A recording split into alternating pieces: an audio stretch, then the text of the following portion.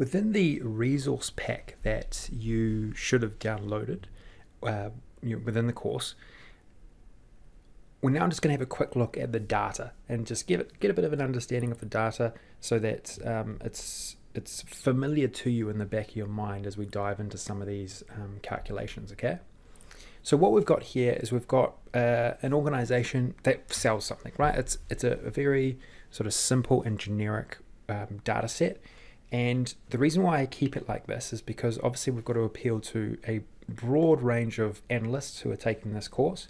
But what I will say with this is that the techniques that we go over and the techniques that I talk to you about are replicable across any data scenario, okay? You may think that there is something unique about your data, but I'm saying, I'm being honest here, in most cases, there is nothing new.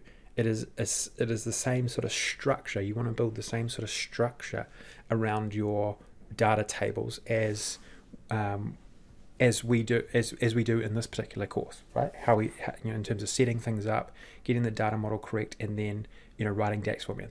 In terms of the methodology to run all this, it's going to be very similar. There might be the odd thing that is different, or a few things that are different, but this is the structure you want to get into your mind around how to actually develop things in Power BI. Okay.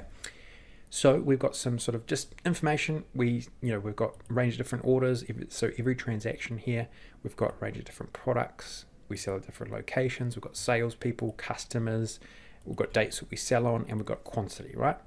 And then if we jump to some of our other tables like products, we've got a bit more detail about each different product here, locations that we sell in, customers, and salespeople. Okay, so we're going to bring this into our Power BI models. And we're going to model it up. And we're going to model it up in the relationships area, in the model area, and then we're going to start working away at some DAX and get far more familiar with some of the underlying theory and also practical application around DAX formulas. Okay, so that's all short and sweet there. Let's move into the next video and just quickly set up our model, I think. So what we'll do is we'll just run through this quickly because that's what we covered in a bit more detail in the Ultimate Beginner's Guide to Power BI. But it's good revision and it'll get us set up inside of the front end of Power BI so we can start working away with some measures, etc. Okay, let's dive into that. 1 second.